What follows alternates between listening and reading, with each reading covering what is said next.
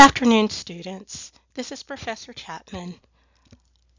Here are the explanations for the fields of interest video assignment that you will be doing in lieu of the volunteer hours due to COVID-19.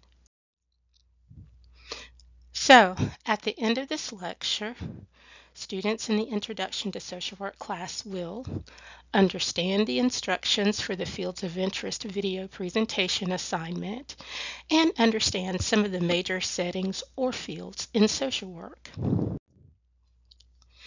First of all, this is a video assignment. This is a video assignment. In addition, you are going to be filming yourself dressed in interview-ready attire.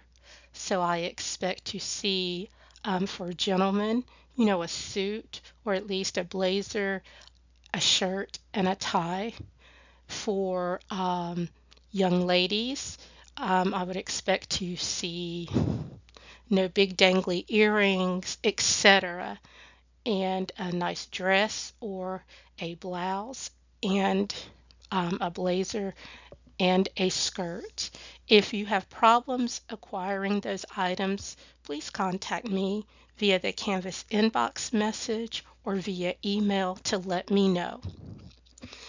These videos will be between 15 and 20 minutes. While you may use a PowerPoint or Prezi in your video, it is not required. You will record the video using Screencast-O-Matic, YouTube, or other format that is easiest for you. You will then upload the link to the video or the video itself in Canvas.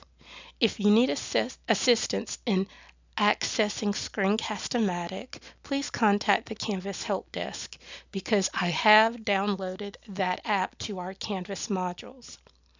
Please note, again, this assignment was created to replace the volunteer placement assignment for students who were unable to complete the volunteer hours due to the COVID-19 pandemic. So, what you will need to do in this assignment is to, first of all, identify your field of interest. That might be aging, it might be school social work, it might be child welfare. I will go over some of the key or major areas in social work towards the end of this video. Next, you identify the target population. This is the population that the social worker is working with in the particular setting. So for example, if you're a school social worker, one of your target populations would be the children or the youth or teenagers that attend that school or high school. You'll provide background details regarding your field of interest. You'll explain the responsibilities and educational levels that a social worker needs to work in that setting. You will also state your personal reasons for wanting to work in this setting.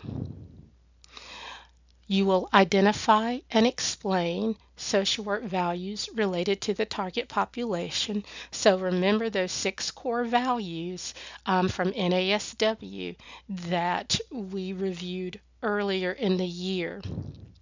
You'll provide statistics about the setting and the target population. So for example, see the data below.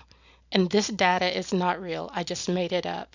So for example, you would want to say there are 1,000 children in the foster care system, or 10% of these children will be convicted of a crime, something along those lines. If you have questions about this area of the assignment, please contact me. Now we are going to cover some of the fields of interest. Remember that there is a list of some of the major jobs in social work that was provided to you when we reviewed Chapter 2, which would have been our first module of the class. And it is still there for you. That list is still there. Also, There are social work practice videos which were in most of your modules, but what I'll do is put them all in one place for you, and those were completed by NASW Ohio. So with aging, you would be working with individuals who are older adults. They may be at home, they might be in a hospital, they might be in a hospice, but all of the services that the social worker does will be to help that older adult live as independently as possible. Medical social work, that is my specialty. I was a medical social worker in hospice, hemodialysis clinics. I also served as an executive director for a health organization, a nonprofit organization. So medical social workers work other places other than the hospital. Child welfare. Child welfare, you're usually working for maybe Department of Social Services in their Child Protective Services unit. And before I continue on, I want you to go back to the table of contents in our book. Our textbook, after chapter 4, that deals with major settings in the social work field. So please go back and look at those because you may find a setting that is of interest to you. Social workers also work in corrections, substance use, behavioral health, in the schools, with individuals with disabilities. They also work at the macro level, remember that, working with communities and community development. Make sure you review chapter 3 because there were 3 models of community development there. Also, there are environmental social workers and social workers who work within libraries.